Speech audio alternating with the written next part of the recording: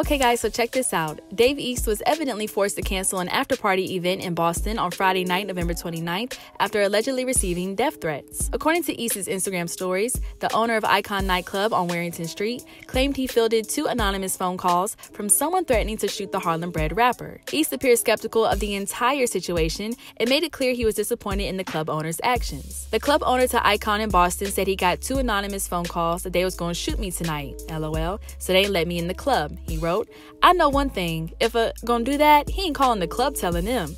Sorry to whoever came out to see me, and to the owner of Icon, you a bozo. East added in another since deleted Instagram post, they said I was a risk to the club and I had death threats, so they wouldn't allow me in. With 500 cops, I guess they were still gonna shoot the club up. God bless. The 31-year-old is currently performing shows in support of his new album, Survival, which arrived earlier this month.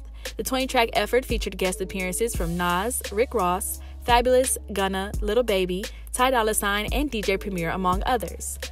So what do you guys think? Were those just prank calls from Dave East haters? Let us know your thoughts in the comment section below. Hit that subscribe button and notification bell to stay up to date on all of our new videos. And as always, make sure to keep it all the way locked to hiphopdx.com.